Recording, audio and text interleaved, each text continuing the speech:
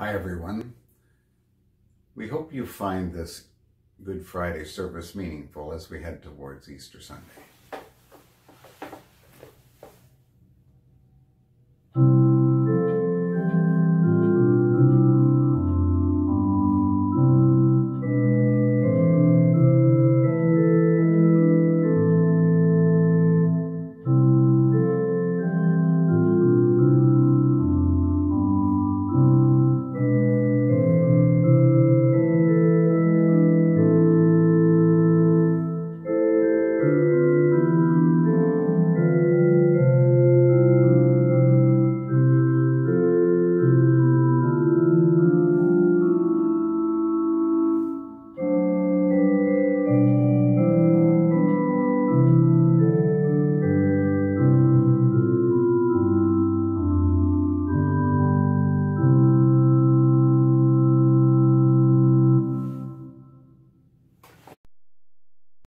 Thank you for joining on this Good Friday.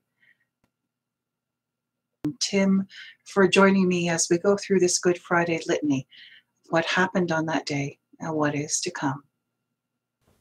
Good morning. This morning I will be reading from all four gospel accounts of the events surrounding the crucifixion of Christ. Jesus is condemned. Matthew chapter 27. Jesus stood before the Roman governor, who questioned him. "Are you the king of the Jews?" he asked. "So you say," answered Jesus. But he said nothing in response to the accusations of the chief priests and elders. So Pilate said to him, "Don't you hear all the things they accuse you of?" But Jesus refused to answer a single word, which made the governor greatly surprised. "What should I do with this Jesus called the Messiah?" Pilate asked the crowd. "Crucify him," they all answered. But Pilate asked, "What crime has he committed?" Then they started shouting at the top of their voices, "Crucify him!" When Pilate saw that this was no use to go on, but that a riot might break out, he took some water, washed his hands in front of the crowd, and said, "I am not responsible for the death of this man. This is your doing." So he had Jesus whipped. He handed him over to be crucified. Why doesn't Jesus say anything? Why doesn't he proclaim who he is? Why doesn't he confront the disbelief of the crowd and the arrogant cowardice of the powers that be? But he says nothing. Surely there are others who will speak up for him. Where are the lepers that were healed? Where are the blind who can now see? Where are all the people who ate the bread and the fish on the hillside that day? Where are those who followed Jesus so easily when they thought he was going to be a king? And yet no one speaks. No voice is heard in the crowd coming to Jesus' defense. Jesus is alone. He stands before Pontius Pilate, the power of Rome, weakness standing in front of strength. And yet Pilate, the ruthless enforcer for the empire, is not really in control here. He can't make Jesus confess. He can't quiet the crowds. For all of his power, he cannot find the courage to do what is right. So he does what is safe. He yields to the crowd for the sake of order.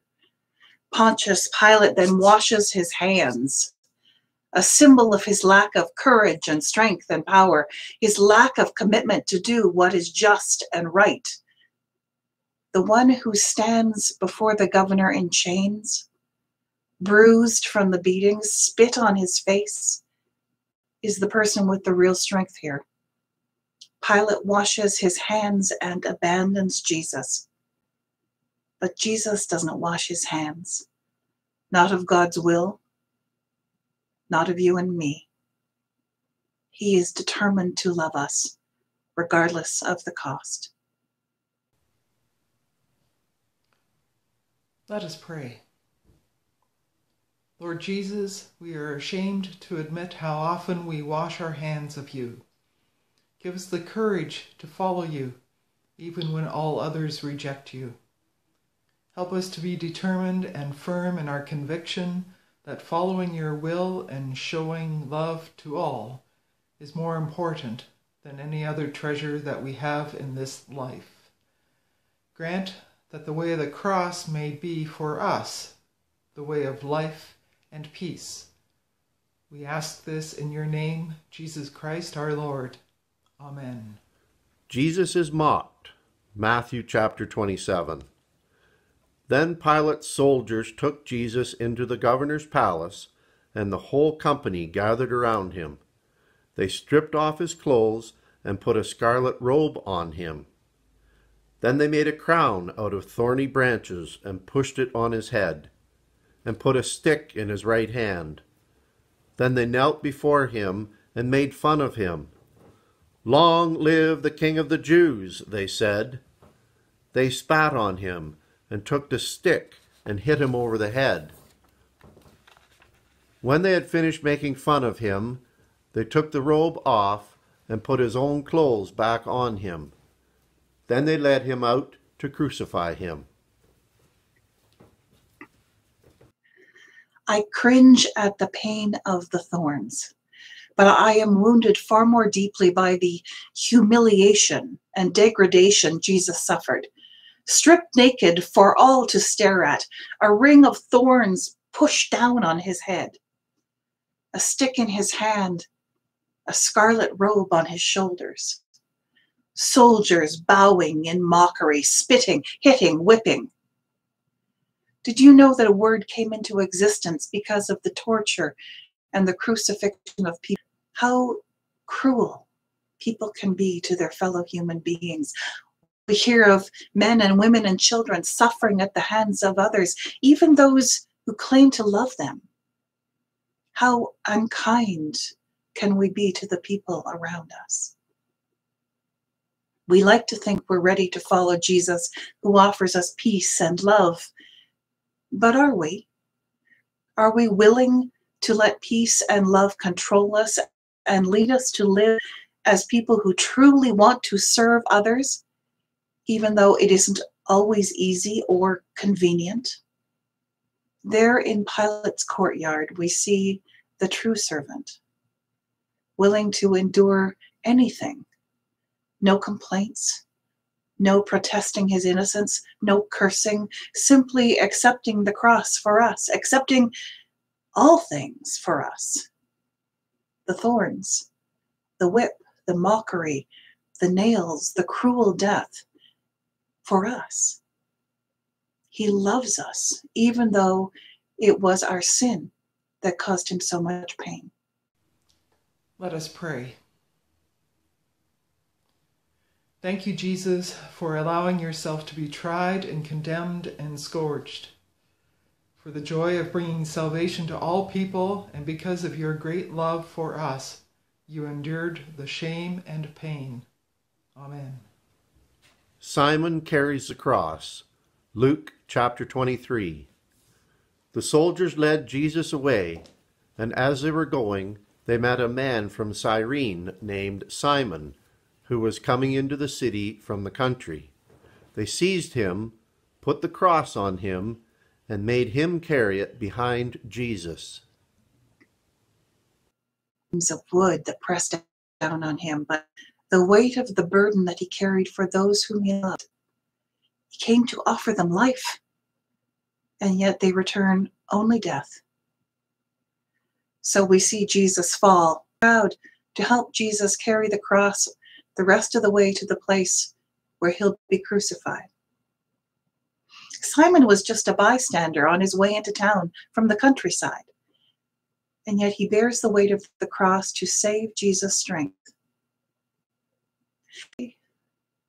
Would I have had the courage to face the Roman soldiers and to risk being walked in front of the crowd with Christ?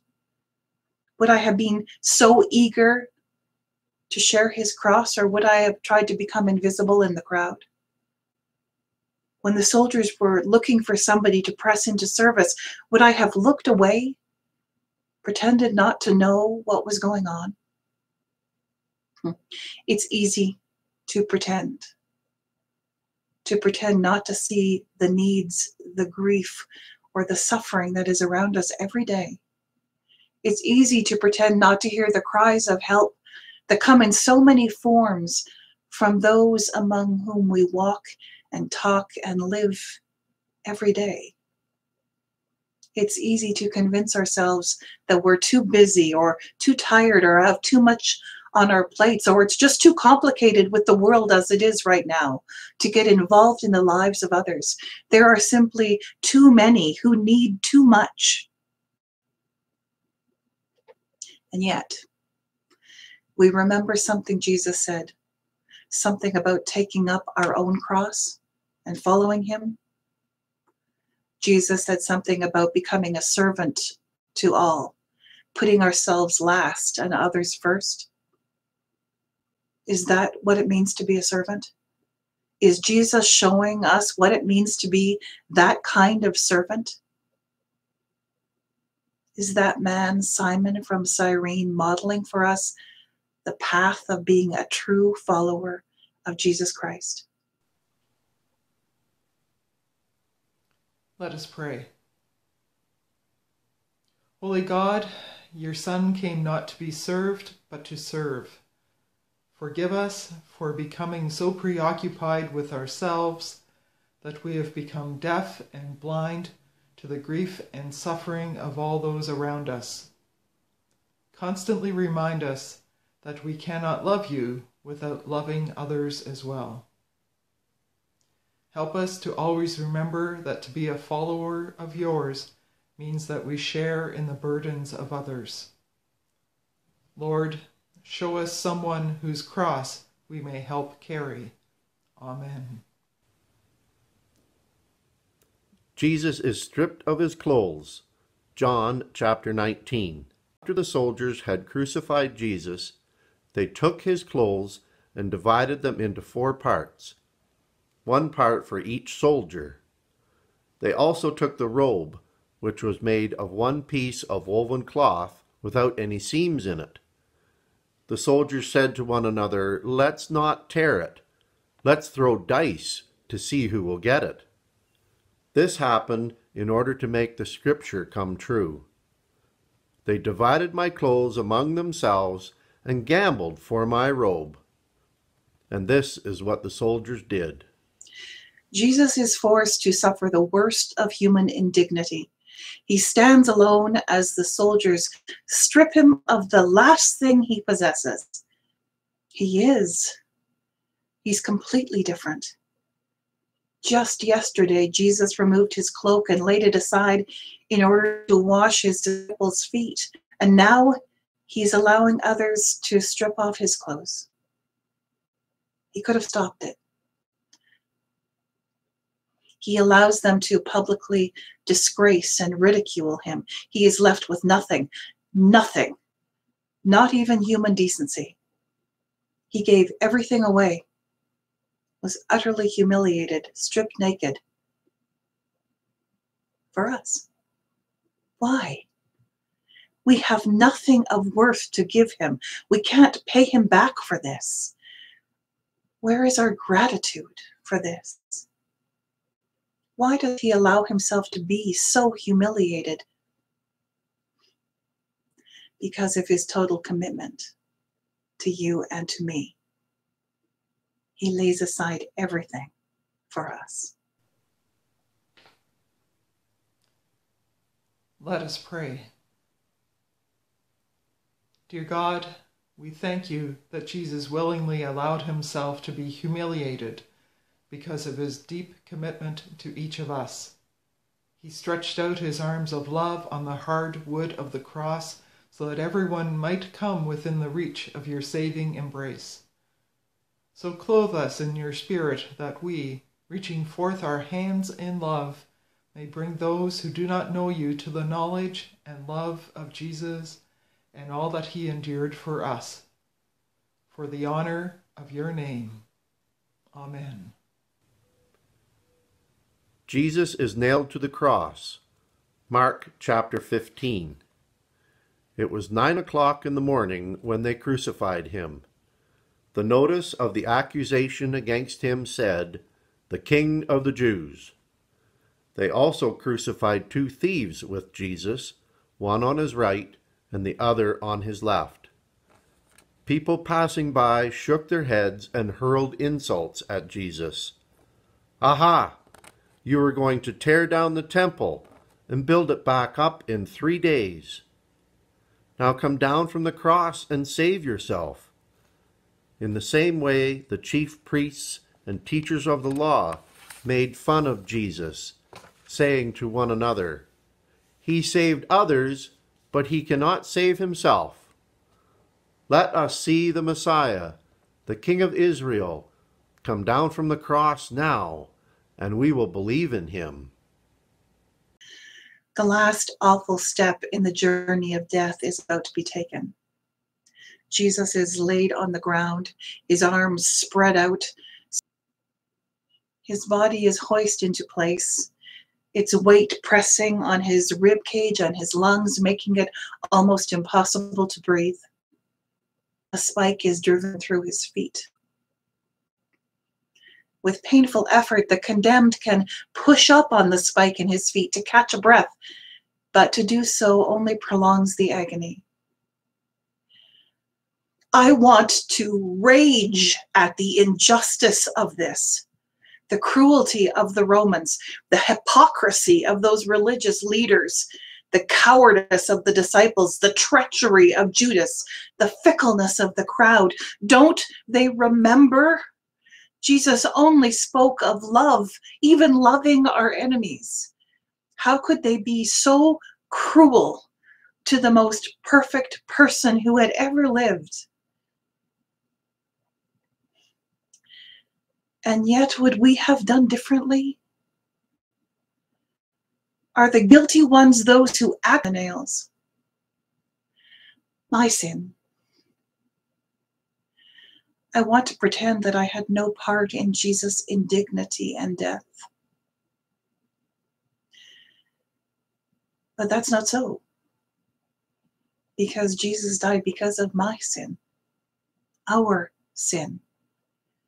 Our separation and rejection of the God of love drove those nails. Let us pray.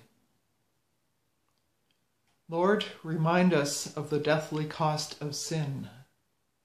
Forgive us for those things we have done that are displeasing to you.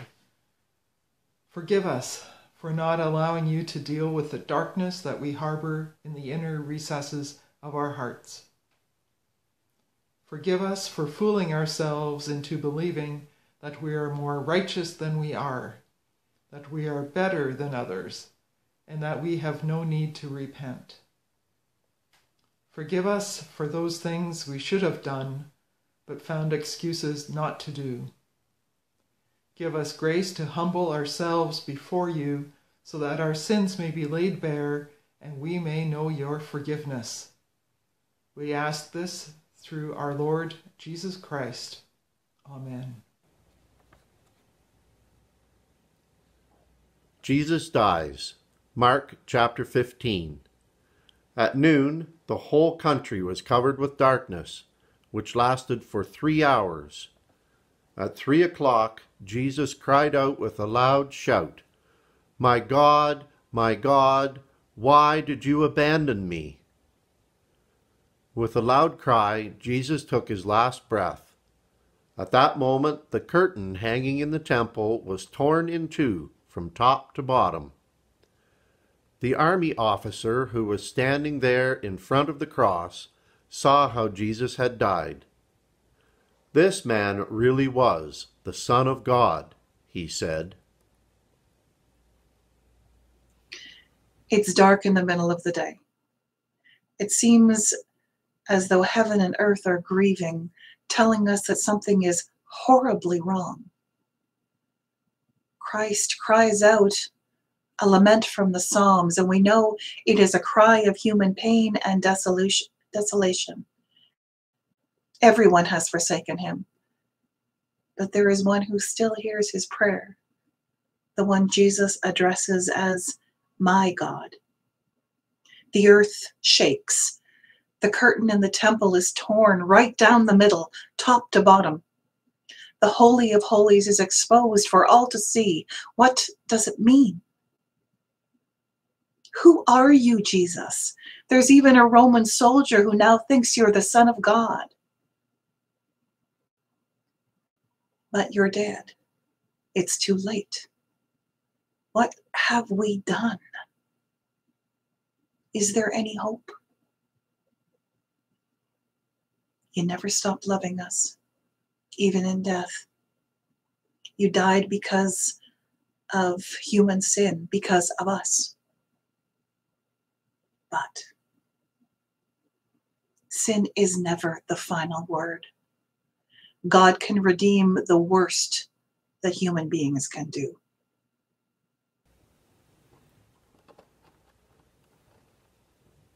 Luke chapter 23.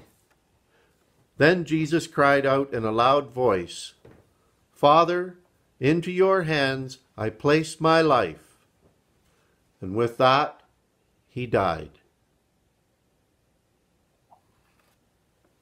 And this, what can come of this? What can God do with such a final ending? On this Good Friday, we hope and we wait.